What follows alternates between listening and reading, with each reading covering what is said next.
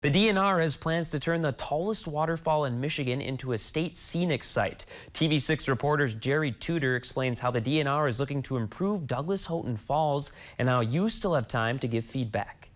Tonight, the Michigan DNR shared its initial plans to turn Douglass Houghton Falls into a state scenic site.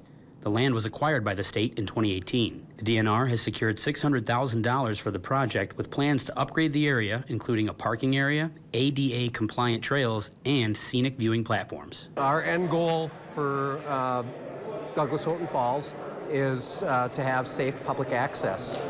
You know, we want safe parking. We want a defined trail corridor that the public can enjoy the natural experience while approaching one of the scenic wonders in the Upper Peninsula. The area does include some challenges, however, the first being the topography of the area. There's a 30-foot grade drop from the beginning of the site to the falls.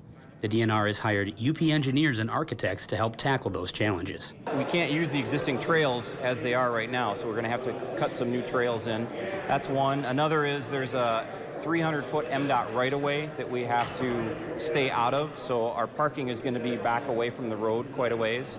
And then there's also some wetlands in the area and the river itself. You know, we want to stay out of the floodplain. Tonight's plans are preliminary, but with tonight's feedback from the public, work could begin on the site in the summer of 2024. The public has been living and interacting with this site for many years, and they've got their visions of what should happen, their expectations of what should happen, their familiarity with how it's used. And we need to become as familiar with that as we can so that we do a good job with design and construction.